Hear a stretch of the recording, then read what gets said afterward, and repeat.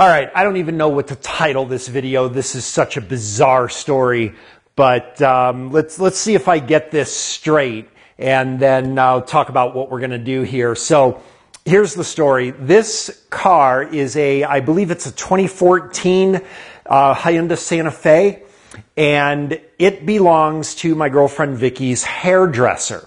So while getting her hair done, the hairdresser, Mary, tells Vicky that she had this horrible day because her car died. And the car dies right across the street from a Meineke. For those of you guys that aren't familiar, Meineke is a muffler shop, at least as far as I know, because it gets a little weirder from here. When's the last time I've taken my car in for service, right? So last I checked, Meineke was just a muffler shop where you just go to get a discount muffler put on your car. So her car apparently dies in spectacular fashion with this big puff of black smoke, oil everywhere, all the drama and everything. And it's right across from this Meineke muffler shop. So the guys at Meineke apparently push it over to the shop or something like that. And one of the guys at Meineke looks at her car and gives a diagnosis. And here it is. Okay, now this isn't directly from the guy. This is from the hairdresser, Mary. But what she said, the guy at Meineke diagnosed, is that some of the bolts backed out of the camshaft in the car, and when one of the bolts backed out, it caught on the engine block or something like that, and as a result froze the camshaft, bent the hell out of the bolt, but froze the camshaft. And then with this being an interference engine, the intake valve was struck by a piston, bending the intake valve. Diagnosis was that she really needs a new engine or an engine rebuild at worst and a cylinder head job at best. So this is from the guy at Meineke. So obviously Vicky says, oh, well, you know what? You should have Matt look at it. He does this stuff all the time. So I offered to go over to the Meineke, but just in the event that maybe they were correct, obviously I want to be able to do a leak down test. I'm not real comfortable doing a compression test if they are even remotely correct about this, because I don't want to rotate the engine, right? So I offered if they towed the car over, I would take a look and give them my own diagnosis. And that is exactly what they did. So the car is here. Let's look at the condition that they left the car for me in here. So this is exactly how the car arrived to me, also with this, a big box of just bolts and parts and stuff. Some of these, not even sure what's going on. But anyway, so here's the deal. Oh, yes, I forgot to mention that the way Mary described it, that one of the bolts broke through or shot through or damaged the engine block somehow and put a hole in it, which of course I was skeptical about. But looking at the valve cover here, you can see that it's just the plastic valve cover that was damaged over this. And as a matter of fact, I will admit, if we look here, we can see we've got dual overhead cam engine, and on the intake, we do have where it looks like the phaser did come apart here, and for the variable valve timing. And there may be some validity to this guy's story. I do have to admit, it does look very much like, I don't know if this guy took this apart or whether he found it this way. I'm sure he just found it this way because it matches with his diagnosis. But he was also so specific that there is a bent intake valve as well. So let's look at the parts that we have and see if we can put something together here that substantiates this. And then, of course, we're going to do our own testing to see what is wrong with this engine. But also, I have been given another challenge. The other challenge is, of course, they're not really sure what they're going to do with the car if there is a major engine problem here. I will say it's kind of looking like that just off the surface, but if I do find that this car needs a major engine repair, well, they're not really sure what plan they're going to take, but they live about 20 miles away. So they did ask if there was any way I would be able to put the engine back together enough that they could drive the car 20 miles to where they have this storage facility or something, and they were just going to hang on to the car until further notice. I believe that it wouldn't be accessible by tow truck or something like that, but that's kind of the plan here. So we not only need to assess what the damage is here and everything, but I need to get the car operational where they're okay driving it for some time. So let's take a look at what we've got in our parts box. So actually, you would be surprised how often this happens, that I look at cars after a mechanic or another person diagnosed it or was looking at it or something, and all I get is just this. Oh, this is not good. These look like these may be little locks for the variable valve timing that probably flung out or something like that. Should be several more of these. Yeah, that's what they look like is what my guess is. So putting this back together may be a little bit more of a challenge, but kind of interesting. You see the spark plugs removed, which is indicating to me the guy probably did do a compression or a leak down test. So, you know, oh, look at this. All right, well, I have to hand it to this guy. You know, I normally shouldn't jump to conclusions that, you know, the guy is from Meineke, a muffler shop, but it is kind of adding up right now that this guy may be onto something. So let's go ahead and just go from a clean slate, not make any assumptions, and just treat this as if we didn't have a background on it. So I know I'm always cynical of professional mechanics and everything, but to be honest with you, you got to remember, I only usually get the ones where they misdiagnosed it. You got to keep that in mind. There are many, many, many times, and actually more often than not, it's from a dealer where people bring the car to me for second opinion or something, or maybe just to do the work that the dealer diagnosed or whatever. And I do find that usually the dealer is by far actually more accurate in their diagnoses. But do keep that in mind that when you're watching this channel, it's going to kind of give you the impression that every single mechanic out there is just completely incompetent. And actually, it's not like that at all. I'm just getting the ones where people have tried 3 or 4 times to get the car fixed and the mechanic can't figure it out. That's what we get on this channel a lot. This may actually be a correct call. So what I want to do, the first thing, I want to turn this engine over and see if there's any chance that we've got obstruction with the engine, that something's locked up, timing chain may have bunched up, stuff like that. So let me see what I can do here. All right, well, lucky for me, I kind of like this design. There is a access port through the sidewall to reach the crankshaft bolt, so I can get it a long extension and I can fit a socket right on there. There it goes. I can actually go through the wheel, through the spaces on the spokes of the wheel. And there it is. And I can rotate this engine now. And it does rotate. All right, rotating the engine, we can see that we don't seem to have any binding or anything.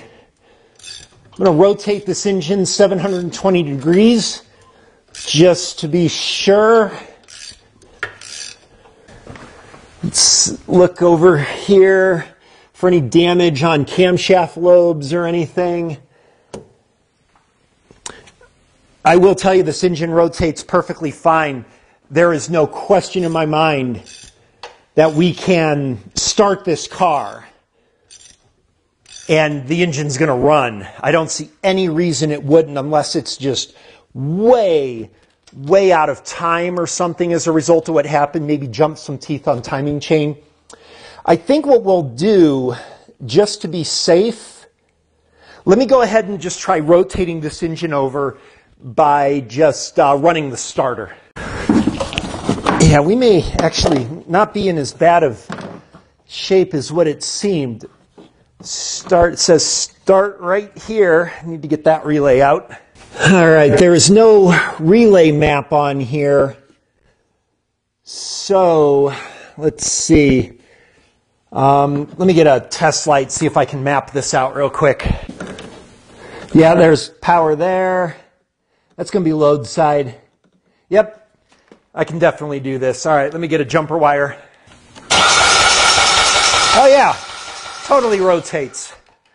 Not crazy about that weird compression sound, even with the spark plugs missing, though. All right, we'll give you a look there. Yeah, there's something. I got to tell you, I got to hand it to this Meineke guy. Just on that, I'm going to say this guy called it exactly as it happened. So, man, I hope he's watching. Good for you, man. Of course, he would say the same about me being a do-it-yourselfer, right? So I got to respect that. But this dude, yeah, I'm going to have to look up. Meineke may not be what I thought it was, but I didn't think they did anything under the hood. And it was just mufflers. But I think this guy made a good call. So what we need to do now, we got a couple ways we can go. I was originally upset at him just leaving me a big old box of parts and everything, but actually he kind of made things easier for me and a lot quicker. I think because we can crank the engine like that, we certainly could do compression test, but at the same time, we could also just go right to a leak down test because I'm actually right on board with this guy. I think we got a compression loss here. So let's just go ahead and do that. Let's do a leak down test because we've got easy access to the crankshaft. I can turn the engine over by hand. Yeah, let's go ahead and do that. All right. Some of you guys are wondering why I'm not using my new picoscope from C5 Diag, who gave me that just free 2-channel picoscope. And it's because, you know, I don't want to start doing too much with the tools that I know most of my viewers don't have. It would be fun to do. We already did a relative compression test using his picoscope. And the other thing is that I really do believe that it's not a matter of if there's a compression loss, but where there is compression loss. So, of course, the leak down test is really the only way that we're going to be able to do this without making a huge dissection here. So let's get some compressed air here. First thing I want to do, make sure that my ratchet is off of the crankshaft so we don't rotate the engine if we happen to be at a compression stroke here. Put some air in there. And now I can rotate the engine. All right, you guys who follow the channel know I do my tests a lot different. I don't start off at top dead center compression. I like to do mine from the bottom of the compression stroke so I get the whole cylinder. Not so much a factor for this diagnosis. This is going to be top end most likely. Let's rotate that engine and let's see. Oh, right there you can see we are at the bottom of the compression stroke, both valves closed. We have no leak down. That is a healthy cylinder right there. Yeah, for sure. All right, so that cylinder's fine. All right, let's go over to the next cylinder. I'm not sure how these are numbered on Hyundai. I actually, now I think about it, have I ever seen a Hyundai before? I think this is the first time I've ever had a Hyundai in here.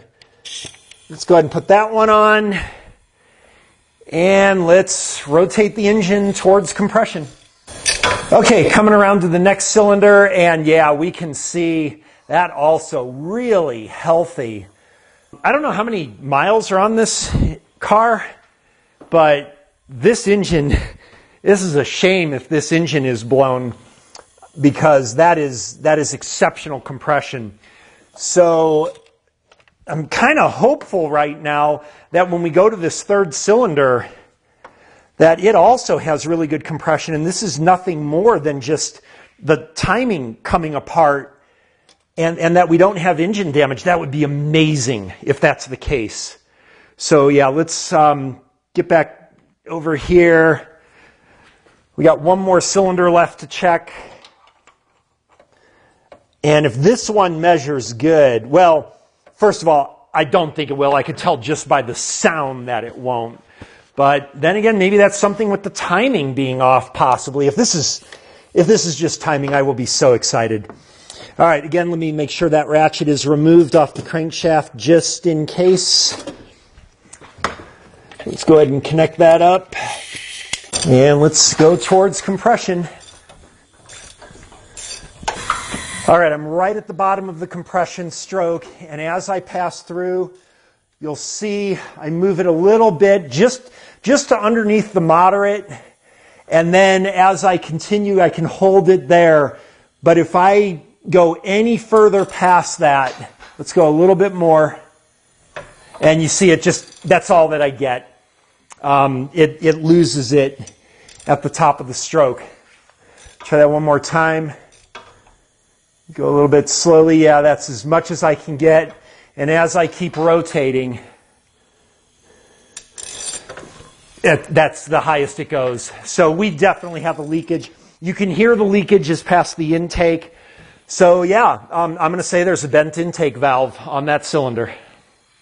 All right, well, that is definitely a shame. I was really kind of getting excited at the potential of giving some good news for a minute there. One of the things I do want to do is look and make sure that there isn't anything like the camshaft twisted or popped out of the bearings or anything like that, and it didn't. That's definitely a valve issue. Oh, that sucks, but what I need to do is get this thing back together, and we're going to try to run it. So let's see here. We have, right here, we've got one of those little locks in there, so I need to feed those in first, I believe. And it looks like those will slip just right into the grooves here. I can reach this one. There it is, just like that. Just set that in. That one's already there, so not all of them came out. Need to rotate the engine around to reach the rest of those. And my guess is some of these probably fell out and went right down the timing chain cover and probably into the oil pan. As a matter of fact, the mechanic did say one of the bolts he believed did drop down to the oil pan. I'm actually not worried about that. The oil pump is going to have a screen on it where it's not going to suck up a bolt. Let me just take a look here. Oh yeah, definitely straight shot right to the oil pan, no doubt. So I'm not worried about it binding up the timing chain or anything like that. Let's see, we've got one more peg here. Yeah, so it looks like one of these did ultimately find its way down to the oil pan, but again, I'm really not worried about that. As far as I'm concerned, this engine's trashed. Whatever we get out of it will be a miracle. All right, so now we have to retain those in with this retainer cap. And of course, now I got to find bolts for that. They're in the box somewhere, I hope. All right, looks like I only have a couple of bolts for it, so I'll have to find some different ones. Let's see here. We need to line these bolt holes up, and they will not line up, but that's because I need to rotate the cam just a hair. Let's see, it definitely doesn't look like they line up. Let me just try real quick now. That didn't, it's just off a little bit.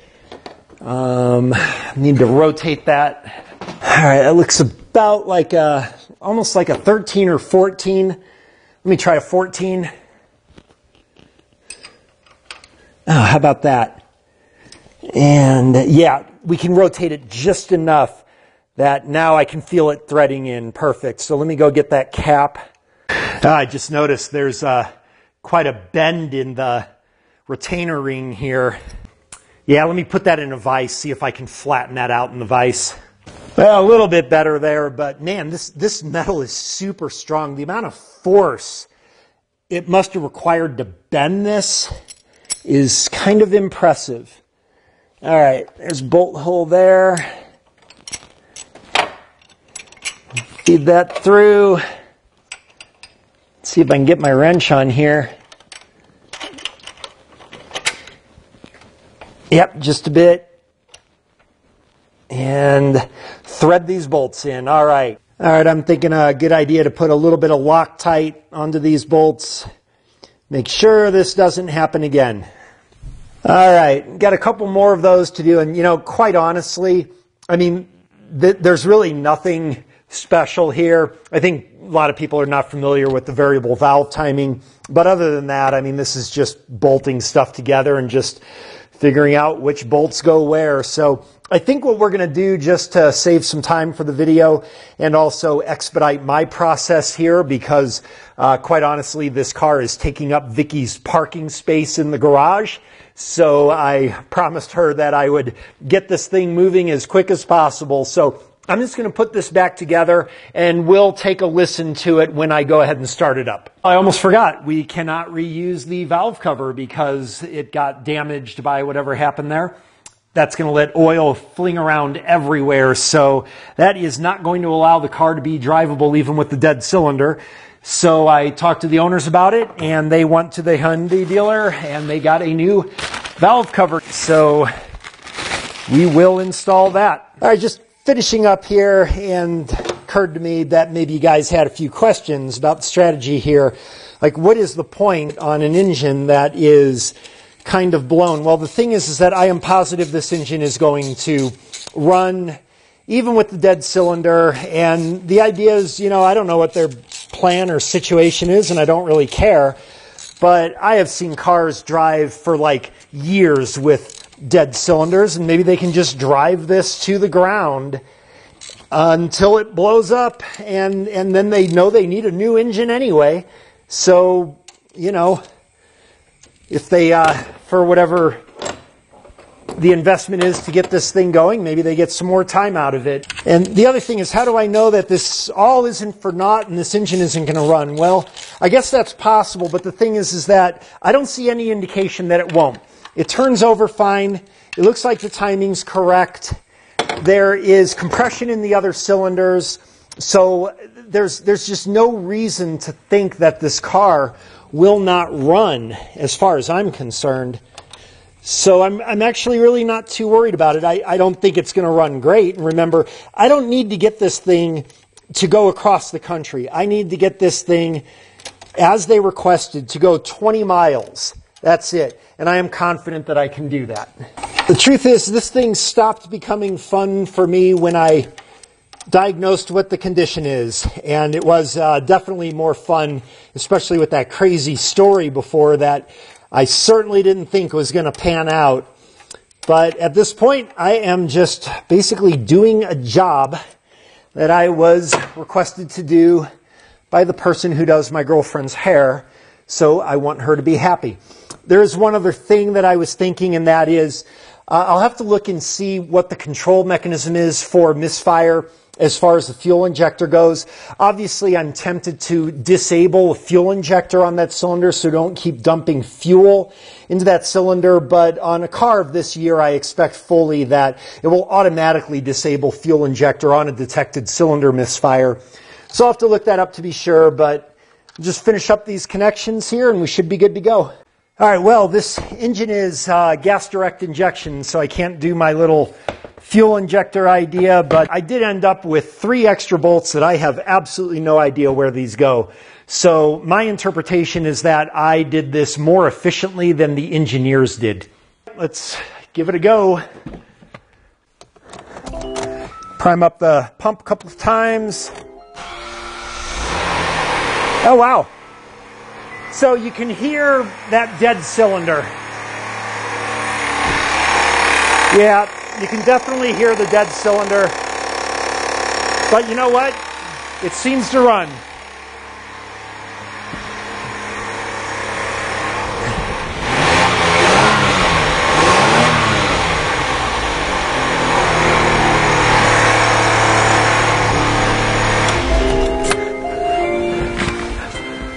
All right, that was an interesting one. Mission completed. So I did drive the car around a little bit.